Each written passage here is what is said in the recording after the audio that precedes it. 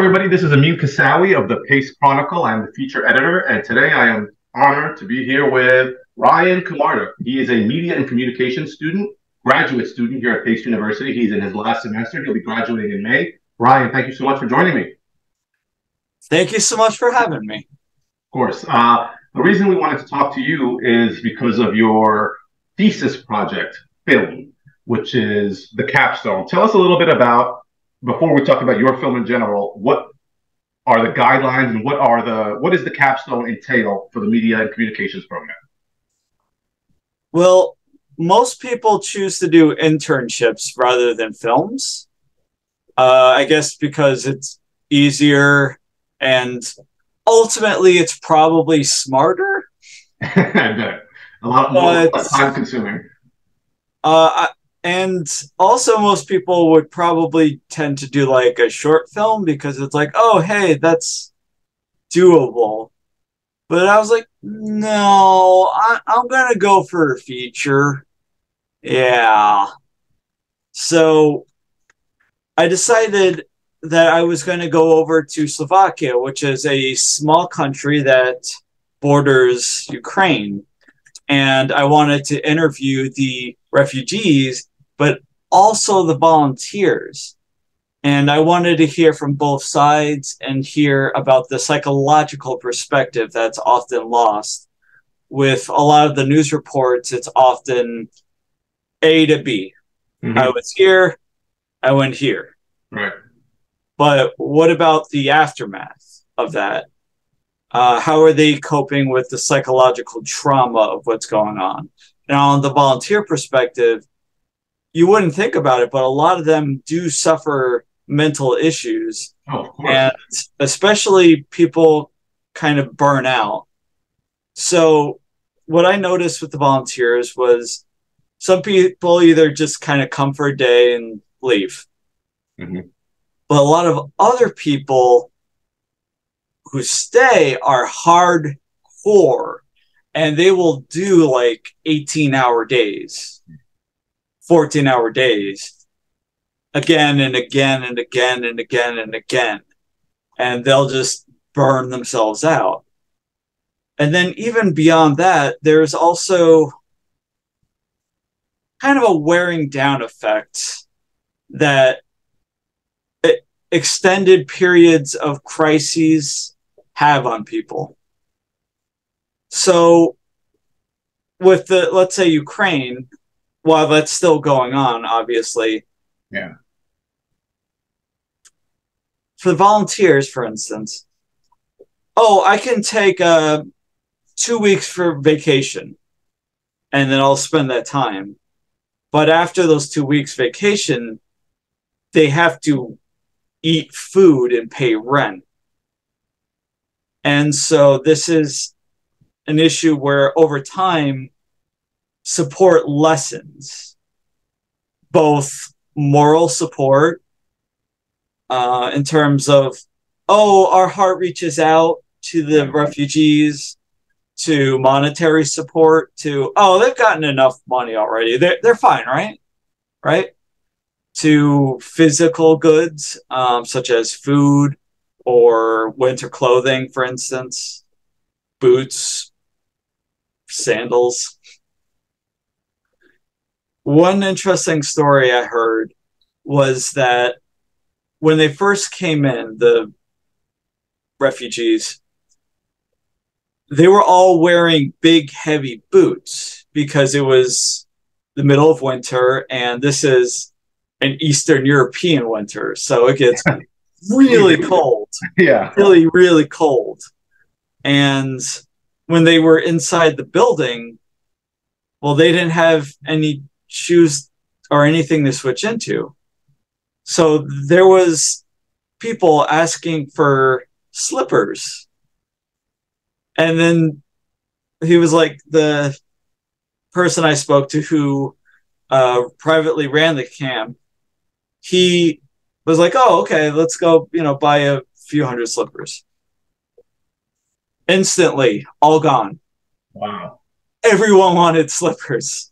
And so he had to go out and buy more and more and more.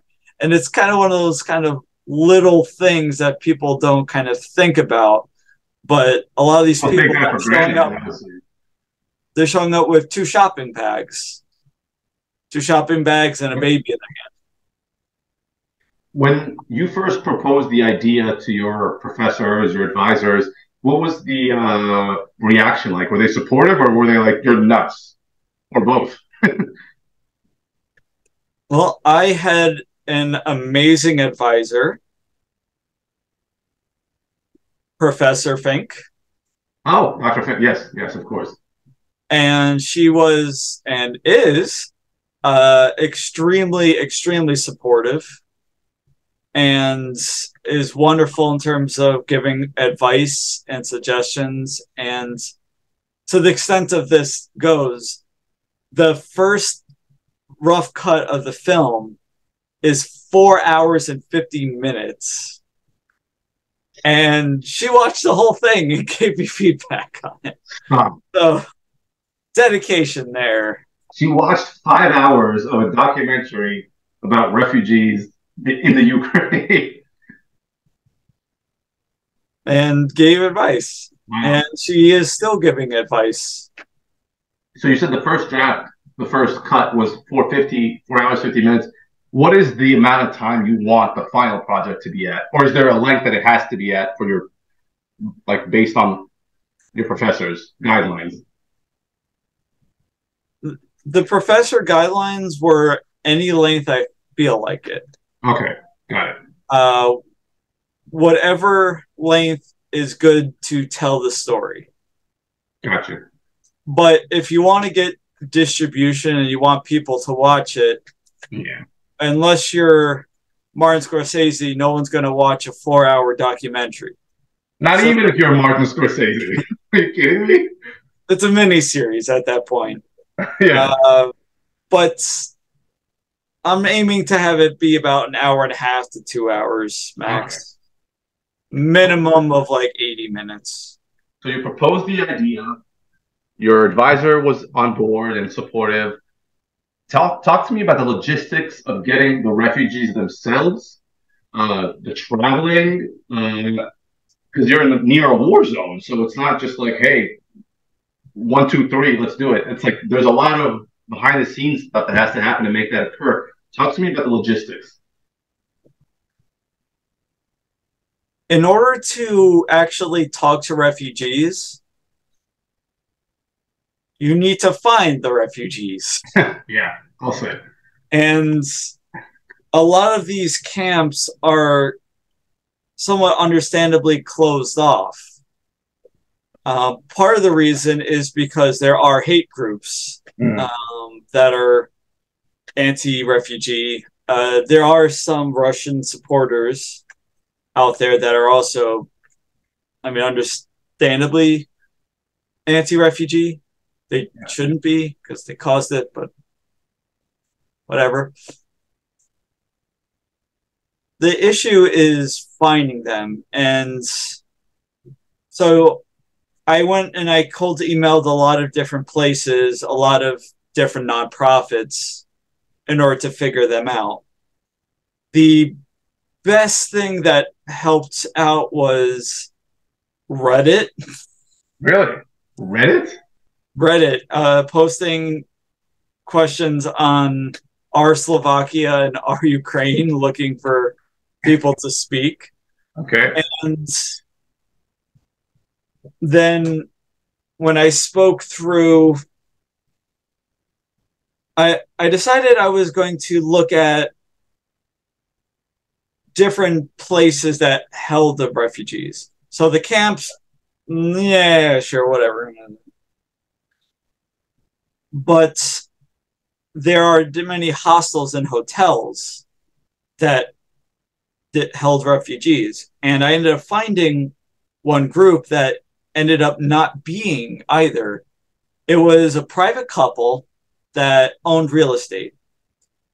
And they just had a new building and they said, hey, why don't we, why don't we get some bids and support the refugees, have them come sleep here.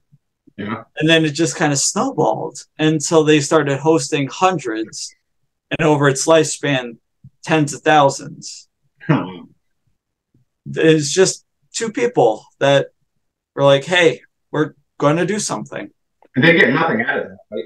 They're not getting No, paid. they don't get paid. They put in a lot of their own money, Right. and then later on donations came through, and a little bit more recently when I filmed, some government grants were starting to appear. When you went over there, who did you go with? I went with my crew, Which my consists dad, okay, your dad. my good friend Philip Krell, who is also a Pace University student. Yeah. He's an accounting major, even though his true love is film. But hey, you know what? You got to know how to do your own taxes. So Yes, you certainly did. a little bit of overkill, but hey, he's going to make more money than I do. So it works out. So, how was the experience like? The actual experience of being there and interviewing the people? When you think of refugees, what's the first thing? What's the first kind of image and emotional state you think of? This is like Sad, heartbroken, devastated, happy happy, and relief. relief. Some of this is an external manifestation of dark humor or trying to cope Mm-hmm. with the heartbreak and the loss. Other times it's relief that they're just finally safe now. But a lot of them were smiling and joking around during the interviews. Not everyone. There was one heartbreaking story about a woman whose husband had died in Mariupol. That was a tough interview. Mm-hmm. But a lot of the other people, they expressed an interesting range of emotions. And the typical idea of a refugee camp that you might think of, like an open field with just tents. Mm-hmm. There are some of that, but there's also refugee camps like the hostels. I interviewed one that was in a soccer stadium where it was like a soccer stadium / hotel. And that's where they were staying. Another one was a lot of people are hosting the refugees in their private homes. Oh, Like one wonderful woman, Lubika or Lubisha, she privately held two separate families at her house and bought them groceries, wow. helped them try to get jobs and acclimate, helped them try to get over the rough situation and deal with the initial wave of shock and PTSD that they were dealing with, especially the children. Mm-hmm. One child expressed manifestations of this kind of PTSD and panic attacks whenever there was a siren. Yeah. So think of a fire ambulance going by or a regular ambulance. Yeah. And even that just breaks people down, especially at the border where there were helicopters there to monitor the situation or try to make their presence known at the border that, like, this is NATO territory, Russia, do not attack. Right. Even that was emotionally scarring for a lot of the refugees that I met and I spoke to, and a lot. And this was also conveyed to me by a psychologist at the border, where she was like the first line in terms of treating people coming across the border who were sometimes just manic, sometimes they need calming down. They would use stuffed animals sometimes for the children. Wow. How long were you there in total? I was there for 2 weeks, Two I weeks. believe. End of June to early July. And now, so then you do the interviews. While you were there, did you ever hear any bombing across the borders? No, in general, Russia has been avoiding attacking the borders, Okay. or at least the borders directly. Right. Um, there has there was an incident where there was a strike that went awry in Poland, and there's some stuff where towns around the border get attacked, but generally Russia has been staying a bit away of trying to avoid provocation. You come back now, comes the editing process. How is that going? I know you mentioned it was a almost 5 hour film. Now you want to get it down to like 2 hours or 90 minutes. If you have all this footage, and how hard is it to cut out good stuff just because you want to make the film a certain time frame? It's like having to stab your own baby. Jeez, I wouldn't want to do that. Well, I mean, if you have to make cuts, sometimes you have to throw the baby out the window. Sad. So, what's next for The this? metaphorical baby. Yes, I know what you mean. So you're gonna submit it, hope, and to your professors when you're done, and get a grade and graduate. What's the next process after that for the movie? Film festivals and distribution, maybe. But I also, if there's any major scenes that I do end up cutting, which It's gonna happen. likely, I want to post videos onto a YouTube channel with links on who to donate to. Yep. So that at least while it's in the festival phase, that there will be something out there to help get donations churning. Awesome. Well, Ryan, thank you so much for taking the time to talk to me today. Do you know any of those places to send donations to that you can mention right now? Like, have you here in case anyone sees this and wants to donate or help in any way? The most immediate one that is set up to accept donations right now would be Camp Shalina, which Amin shall put into the description. Yes, I will tag it here. You'll see it. Well, Ryan, you did something that I don't think anyone else in your program has ever done. You went across the world into a region that was near a war to make a graduate film for your school. That's incredible. Congratulations on that, on the temerity to do that. And I can't wait to see the film. And I hope it turns out as good as I think it will. My friend, have a great day. And thank you for chatting with me today. Thank you. Thank you.